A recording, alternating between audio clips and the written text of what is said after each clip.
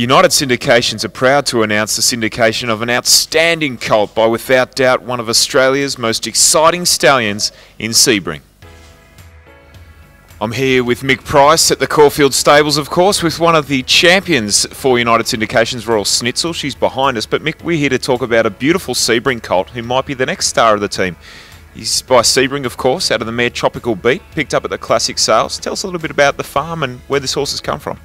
Look, I think this colt was one of the better horses at Sydney Classic, and we bought him off a guy called Stuart Ramsey at Turunga Farms. Not a big breeder, but Turunga Farms right opposite Arrowfield there in the middle of Scone. It's a fantastic farm. I remember a few years ago we paid 40 grand for a horse called Shilling that won the Sandown Guineas. They bred probably the same paddock as this horse come out of was a horse called Able Friend, who's probably one of the best mile horses in Hong Kong, if not the world. Look, he bet Headway won a Group 1, Sky Cuddle won a Group 1. It's a really good farm, really good paddocks, and love buying off them. Sometimes we can't afford them, but it's an exclusive, really good, well-run farm, and yeah, he's a really nice colt. Looks to be a beautiful mating as well to Sebring, who's done such a great job with Criterion and Dissident. Dissident, of course, a horse that you've seen at close quarters with Peter Moody. What do you like about the Sebring progeny?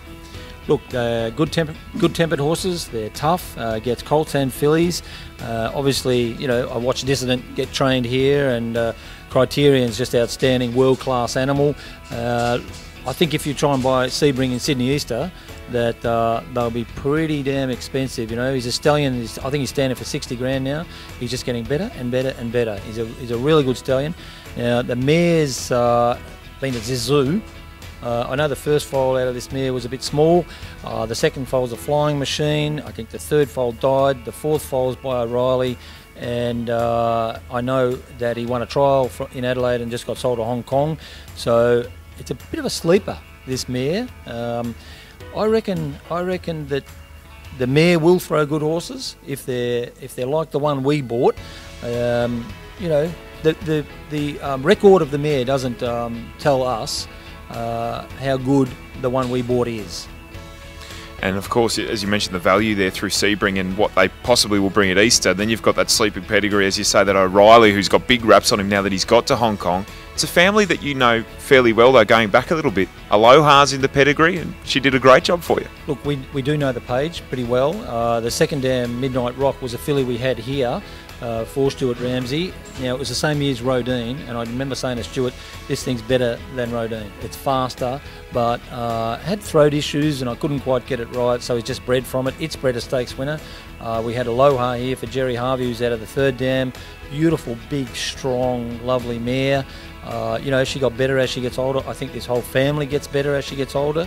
The Sebring colt we bought, look, he'll be entered for the 2-year-old races, but for sure he's going to be a lovely horse as he matures. You know, I can't wait, you know, to see him. Beautiful big 3-year-old, tough-boned horse, 4-year-old. He's a really nice horse. I can sense the excitement this great man has. You've got one of the best trainers in Australia looking after this colt. He knows the family. You've got value for money. You've got Sebring. You know what to do. Pick up the phone, give Pete a call and get involved.